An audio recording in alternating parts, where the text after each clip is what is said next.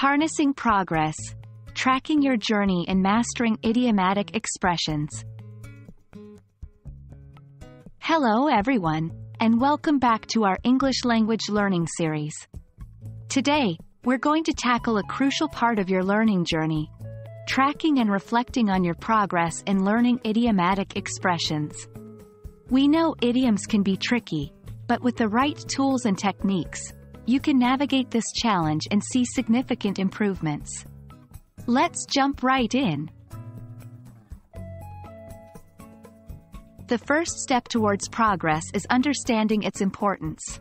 Tracking your progress in learning idiomatic expressions helps you understand your strengths and weaknesses, and provides you with insights on how to improve your learning strategy. Remember, it's not just about quantity but also about the quality of your learning. When it comes to idiomatic expressions, it's crucial to know how and when to use them correctly. There are many tools you can use to track your progress. Here are a few examples. 1. Learning journals. Journals aren't just for jotting down thoughts or ideas. They can also be effective learning tools. For idiomatic expressions, you can maintain a dedicated journal where you note down new idioms, their meanings, and example sentences. Over time, you'll have your personalized idiom dictionary. 2. Flashcards. Flashcards are a classic but effective tool. Write the idiom on one side, and its meaning and usage example on the other.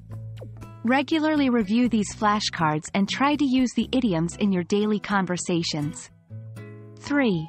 Spaced repetition apps. Spaced repetition is a study technique that involves increasing intervals of time between subsequent review of previously learned material to exploit the psychological spacing effect. There are many free and paid apps available for this. 4. Checklists or progress charts. They can be as simple or as intricate as you like, but the idea is to visualize your progress. Every time you learn a new idiom, check it off or add it to your chart. This gives you a sense of accomplishment and helps keep your motivation high. Along with tracking your progress, reflecting on what you've learned is equally important. Here are some techniques. 1. Self-assessment. This involves evaluating your understanding of the idioms. Ask yourself, can I use this idiom correctly in a sentence? Do I understand its meaning fully? 2. Peer assessment. Learning with a friend or a study group can be incredibly helpful. You can exchange ideas, quiz each other on idioms, and provide constructive feedback. 3. Teach others. One of the best ways to test your understanding of idiomatic expressions is to teach them to someone else. If you can explain it clearly to another person, it means you've got a good handle on it. And that brings us to the end of today's video. Remember, learning idiomatic expressions can seem daunting, but with the right tracking and reflection techniques, it becomes a manageable and even enjoyable task.